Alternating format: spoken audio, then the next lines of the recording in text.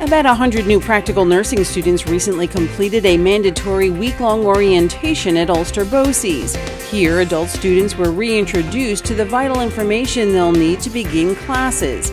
Orientation sessions included clinical scenarios, medical terminology, and legal guidelines, as well as sessions on dealing with stress, goal setting, and time management.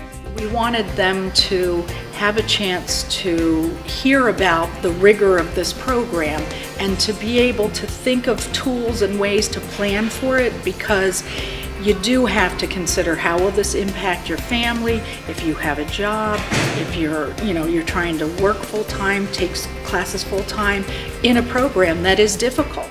Throughout orientation, instructors stressed to students they were embarking on a profession that requires a strong commitment and near-perfect attendance.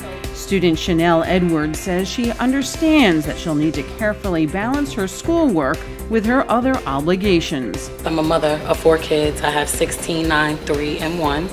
And basically to say, when I'm done with work, after when I come home, I make sure that my kids are fed, baths are done, and everybody's at bed at 9:30 so that I can be up at 5:30 to make sure that I'm here and on time at class, because this is what's motivating me to want better for me and my kids.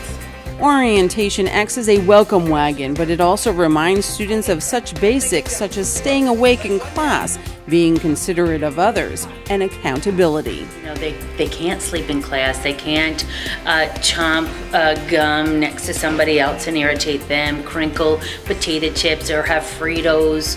You know, we're in a tight quarter. There could be big classes in a small space, and so you know, we just have to be mindful of and be conscientious of everybody's learning environment. I already know, but they are good reminders.